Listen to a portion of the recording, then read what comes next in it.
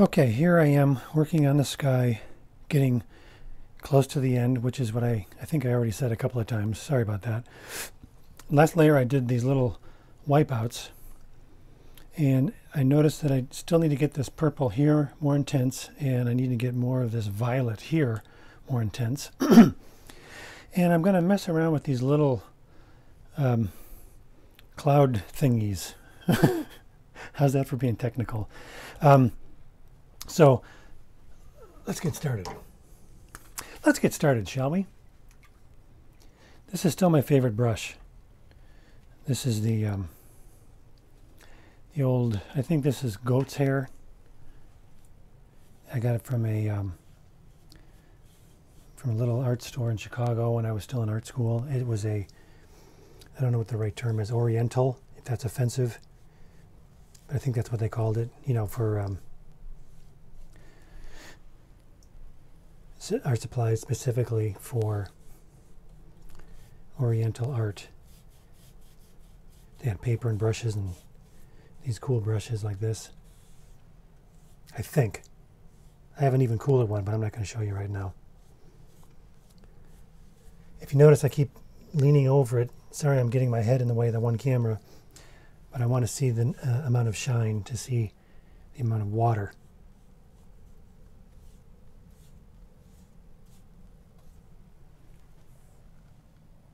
Okay. So I mixed up a couple of puddles here. This is the violet, purplish violet.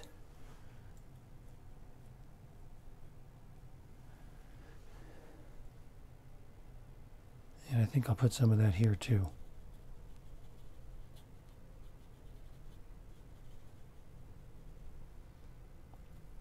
And a little blue.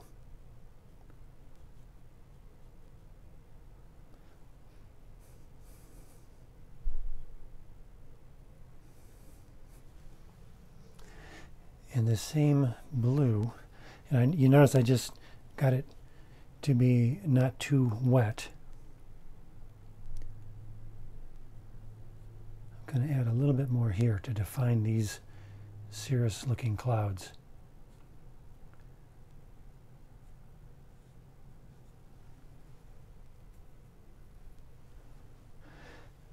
There's something right here. And there's a flaw in the paper that's been bugging me there, so I thought I would try putting a cloud to mask it a little bit. And I am running out of time here. Darn it. I'll get this a little more violet.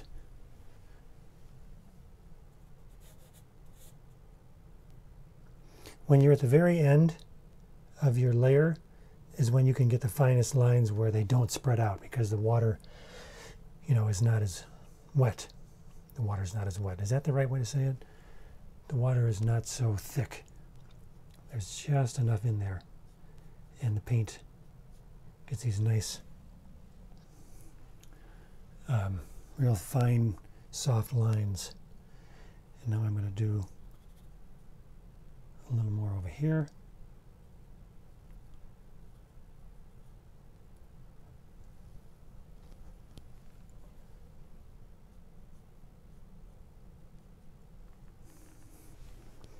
I don't want to get these little drips interfering.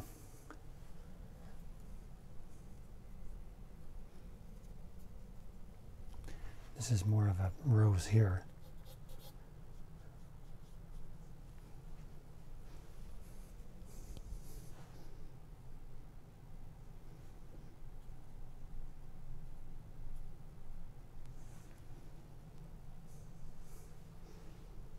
Okay, that's it for this layer. You got to know when to say no. Okay, here we are. I'm working on the sky, and I did a little wiping out, and I did some little darks. And I keep pushing this one little piece down. And I don't normally do this, making it up as I go. But I'm trying to solve problems, and that's what you do when you're an artist making a painting. It's largely a matter of solving problems. trying to make it look as good as it can look.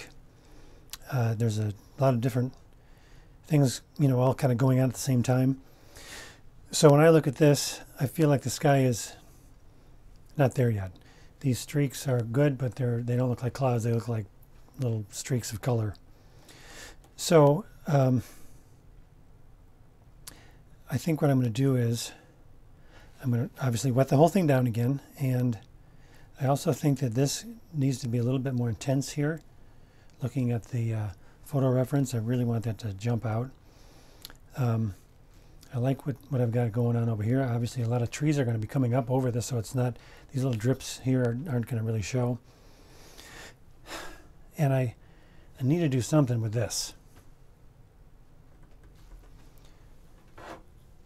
This could be you watching Steve Kozar really screw up.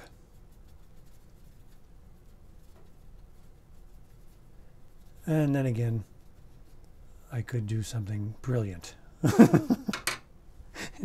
and probably it will be neither of those things, as is usually the case.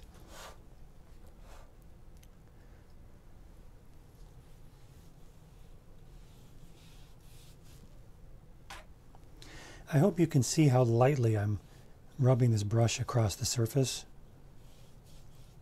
I am not digging in at all. I'm just barely touching the surface of the paper, if that helps explain what I'm doing as I re-wet it a million times.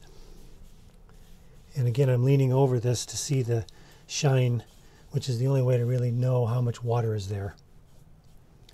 I want it to be enough water, and I want it to be about the same amount of water over the whole thing.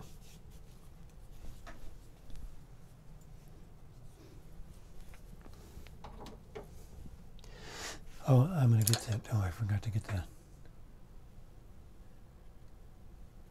I'm going to get some of that yellow, which will turn into orange because I've got that pink there.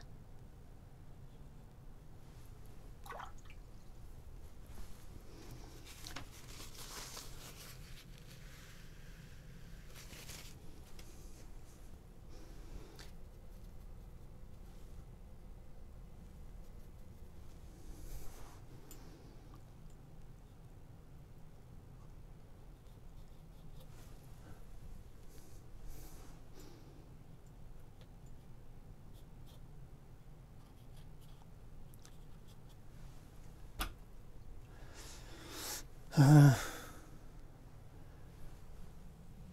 I am running out of time.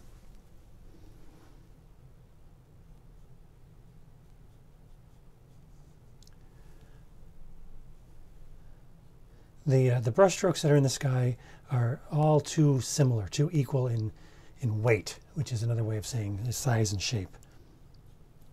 So I'm going to make this one a little bit more pronounced. How are we doing with the wetness here?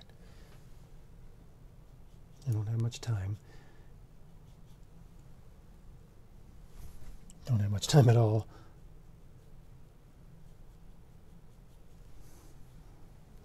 And this needs a little bit of something here.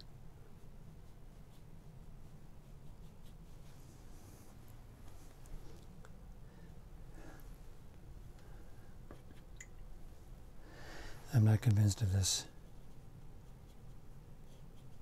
color right there. Looks a little too, I don't know, a little too much like little spiky things going on.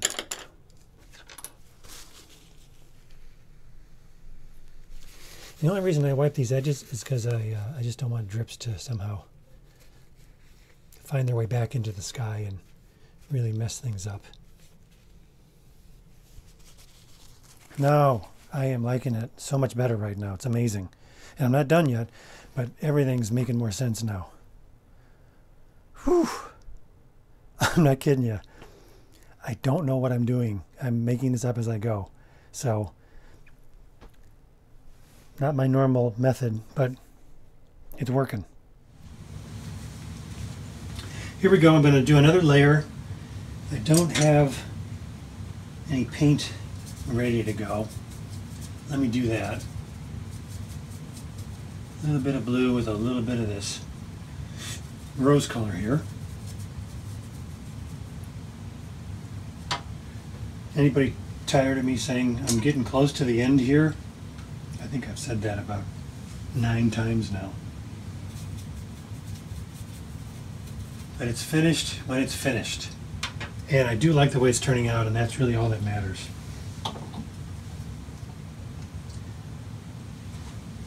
Here I go, wetting it down. Sticking my head in the camera so you can't see what I'm doing.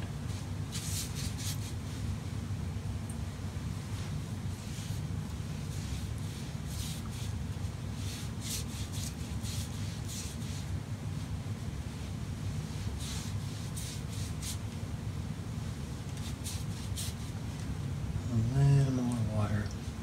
Too much.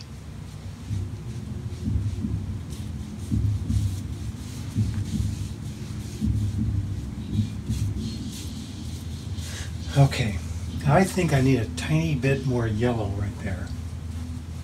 Oh, I didn't mix up the yellow. See what happens when I make a video? I'm off my A game. Oh yeah, that's what I needed right there. I want that intensity. I'm going to go right along here. This is where the water along the edge here can really add something that I don't want. You know, can kind of ease into there and spread it out in a way that doesn't look quite right.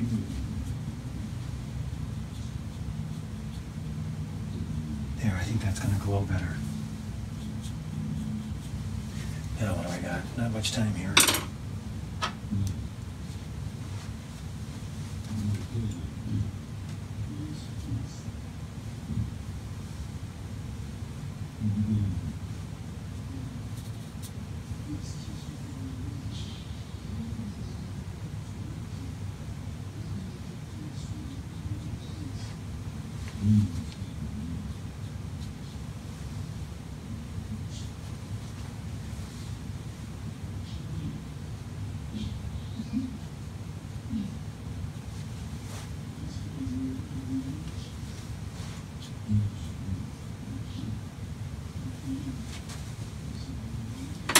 Some of this purple, not really purple, violet.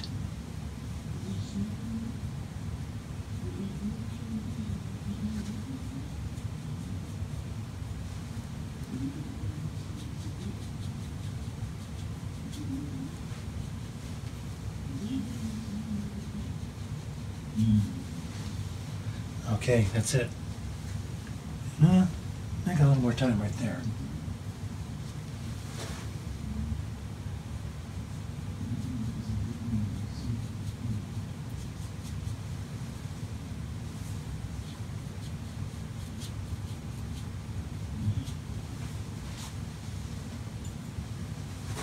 Let's see.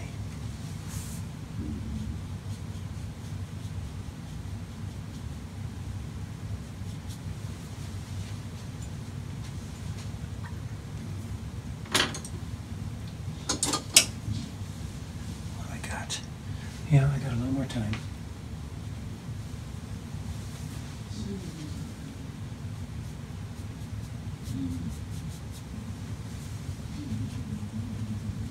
Trying to lift a little bit here.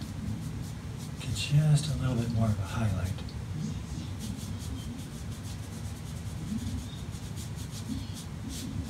You see I'm pushing the paint off.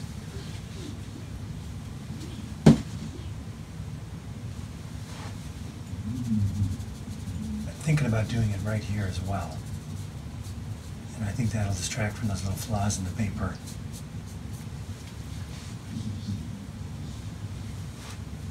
Maybe.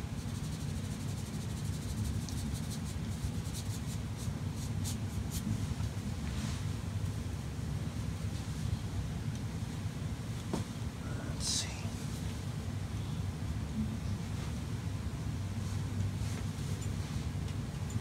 Okay, now I'm done.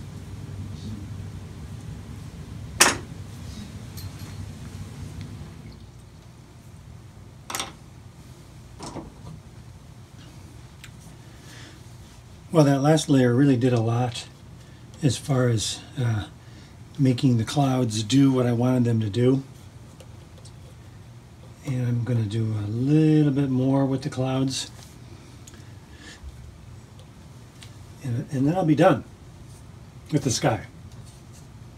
And I'm just getting started. I'll be curious to hear in comments on this process, this handful of videos about the sky, how many people say, wow, that's really interesting, but I don't want to do that. You have my permission to do something different. And it's also great if this is helpful. And this is going to help you do something that you never could quite do before. I'm having problems with these cameras not always working both at the same time. Also had a problem with the microphone, so I'm just using the microphone built into the, these aren't really cameras, these are iPhones. I like the way this goes behind the sign now.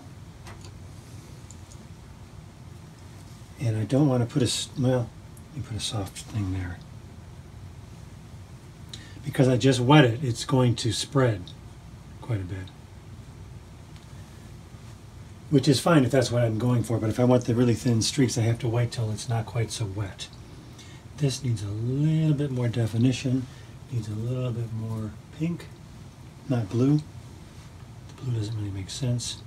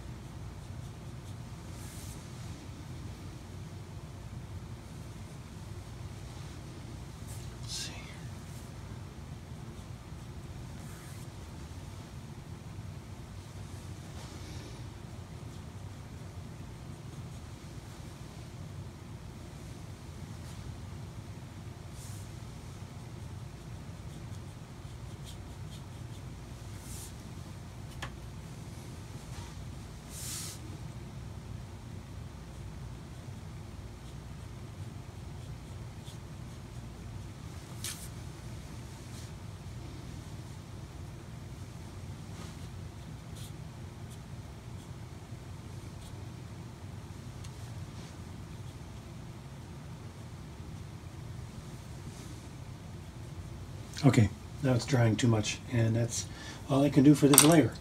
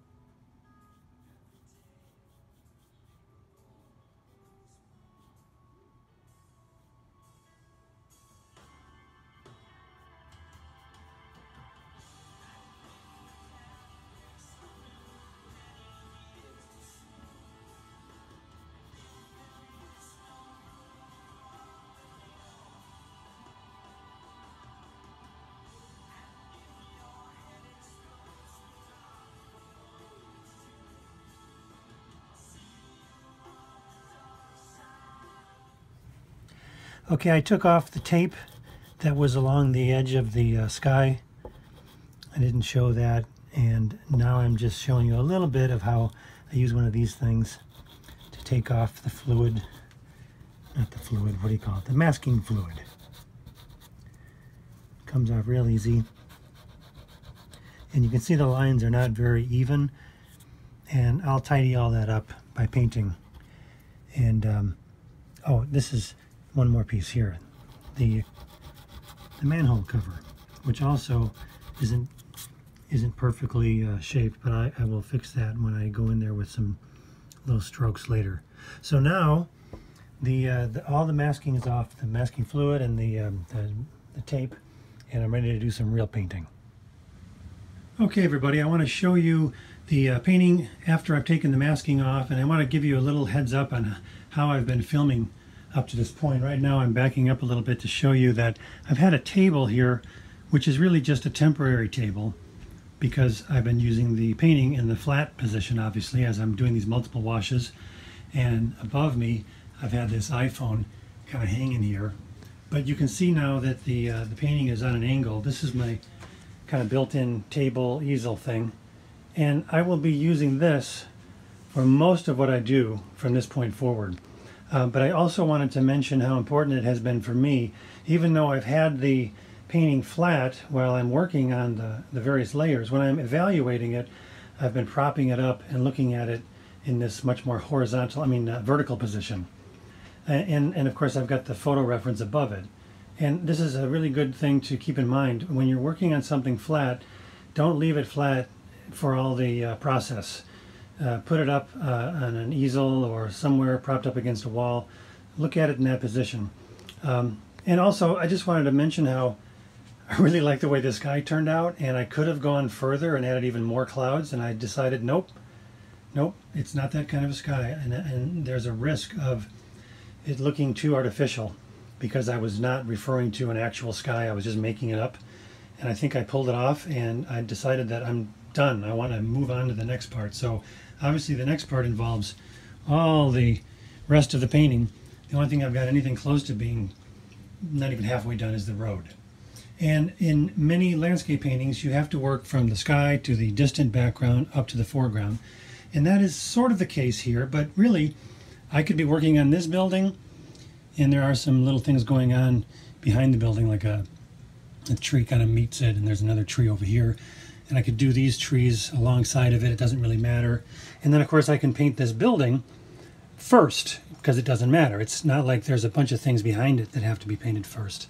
So this is a landscape, officially this is a landscape painting, but it's a little bit different in that it doesn't have such a need to be painted sky, background, midground, and then foreground, like is often the case with, especially with watercolors where you have to plan these things. I could work on the road, and then I could work on the background on the left, and then I could work on the background way over on the right. Then I could work on what's going on in the window of the diner. I could work on the neon signs. It's not going to really matter a whole lot. And for the purpose of me showing the process, I will probably not jump around as much as I normally do. I have a very ADHD way of working on paintings, which is just to get anything done. And if I find myself stuck or bored, just move on and do something else. So normally when people see my paintings, they ask me what part of it is done, and I wind up saying, really nothing. I'm just, working all over the place. But I'm going to try to do a little bit more of this very deliberate working on a section, showing you as I'm working on it, and keeping that area busy and working till it's either done or really close to being done. Sometimes you're not sure if an area is done until you do the area right next to it. So that may be the case. That will probably be the case with some of this painting. Anyway, that's all for now.